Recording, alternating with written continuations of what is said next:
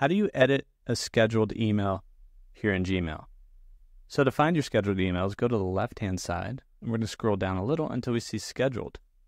Inside of here, you'll see any email that you have scheduled, and you can edit the email by clicking on it and canceling the send.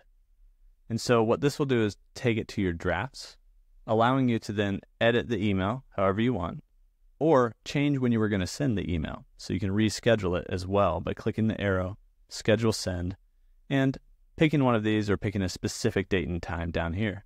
I'm going to send it Monday morning at 8 a.m. And so now this email is scheduled for a different date and has been edited if you wanted to make edits. And that's how you can edit a scheduled email here in Gmail.